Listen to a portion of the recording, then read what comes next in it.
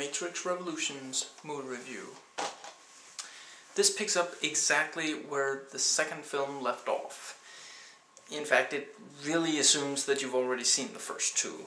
There's absolutely nothing done to help introduce other people to it. But hey, that saves on exposition, and that film definitely has enough of that going on. Neo appears as if he's jacked in. That sounds really nasty. Bane is still acting suspicious, and because of that, they decide to leave him alone with the medical person who doesn't appear to be proficient at defending herself.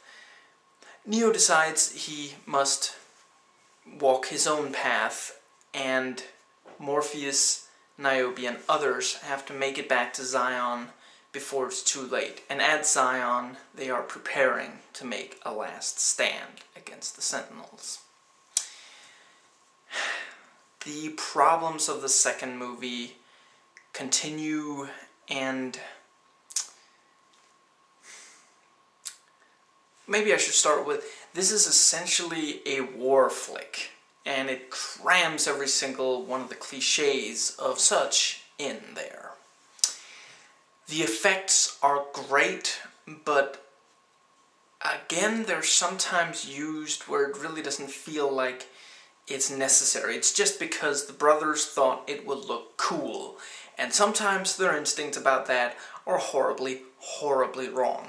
The, pun intended, inevitable showdown between Smith and Neo is riddled with just effects. You know, it doesn't feel so much like a battle as just, you know, showing off what the computers can do now. It doesn't even feel organic to this franchise.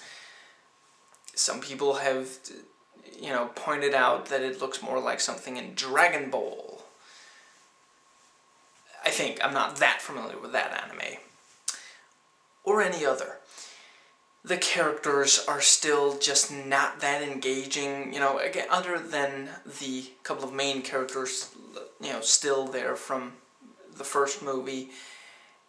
And the acting is, again, just not that compelling, although some of it is somewhat interesting. Morpheus is in a bit of a different situation than he was in the first two movies, or for most of the second movie as well, and he kind of, you know, Lawrence Fishburne, he pulls that off quite well. The dialogue is, again, just usually really bad. Most of the lines you just want to forget. If you do remember them, it's because of how bad they are. Weaving still has fantastic delivery, and another actor has to impersonate Weaving a bit, and he does a fantastic job. He really must have studied Weaving's facial expressions and his tone of voice, the way he speaks. He really nails that. But other than that, there's really not much that this has going for it. The plot is not that compelling, and there really isn't that much of it. It really is just, you know, closing off what, you know, the second film really started. The conclusion is somewhat surprising, some would say, but it's also just strange. I don't have anything against thought-provoking, you know, films and shows, but it also isn't that, it doesn't particularly work if taken literally, I think someone pointed out. You know, if you read it as symbolic, if you just go by the interpretations, the possible interpretations, if you compare, you know, many things are named after, you know, mythological, you know, creatures and events and characters, and if you go by that, it has some value. But if you go into this movie not knowing that, you're not really going to be able to follow it. It's not going to make that much sense. And the first film did.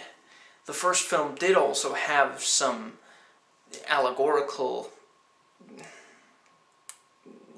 nice little details to it, but they were well integrated, and here they've kind of taken over. The pacing is not all that good, and the film especially isn't that compelling to rewatch. The first time you might be somewhat interested, although I would imagine many will end up feeling kind of cheated.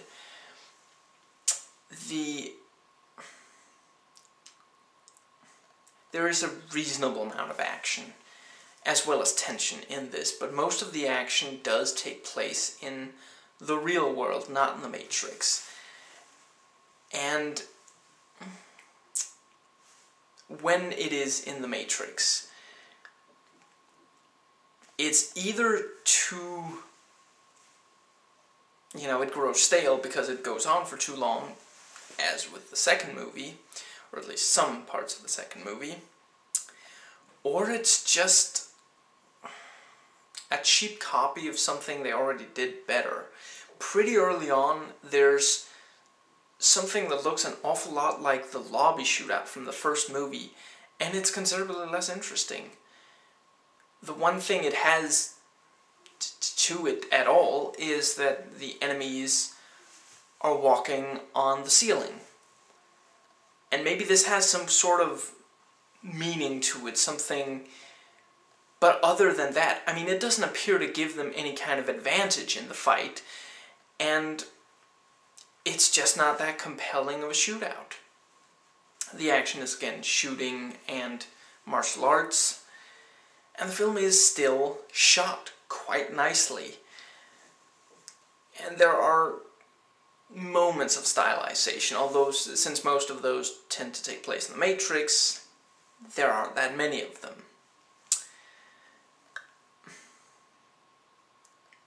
The acting,